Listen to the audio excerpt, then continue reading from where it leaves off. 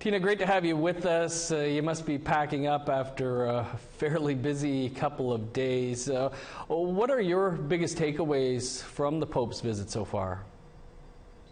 It's been an incredible journey, Dennis. I mean, all the way from Rome back in late March to here we are in Edmonton now, just a few months later. Just meeting the thousands and thousands of people that have come here to find their own path of healing. I met a woman yesterday from Nunavut, and she told me that the moment that he apologized and said sorry, she said she felt all her anger and sadness leave her body. And those were her exact words.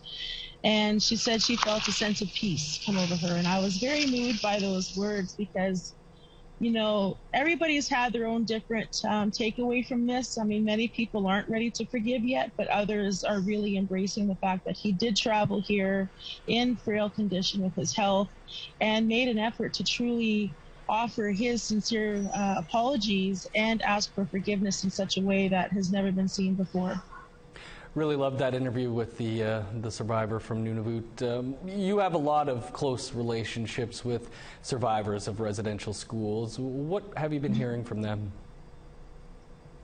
Well, some aren't ready to forgive yet. You know, I think that it was quite shocking for many people, and we've certainly seen the outrage online with the presentation of the headdress by Grand Chief Willie Littlechild to the Pope.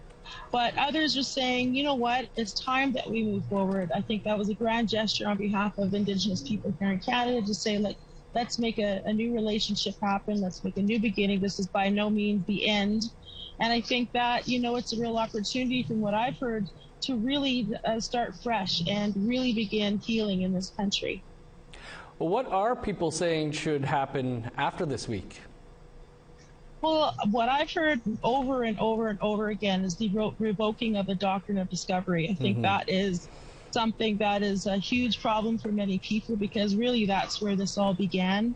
I think that, you know, the healing fund needs to be established. I mean, yes, they were supposed to have that $30 million fund available for residential school survivors to begin healing because of the trauma. But then we found out at a press conference in Italy that, in fact, the Catholic Church was asking their parishioners to donate towards that healing fund. But yet they spent over $350 million renovating their churches just last year. So now that they're actually finding the funds to come forward with that, why wasn't that done in the beginning? I mean, the Truth and Reconciliation Commission wrapped up years ago. Why has it taken this long for them to finally pay towards healing what was, in a sense, genocide towards our people? Well, Tina, huge thanks to you and the whole team in Edmonton as we now shift to our colleagues in Quebec for our coverage. Safe journey home for you. Thank you so much, Dennis. Nice to see you.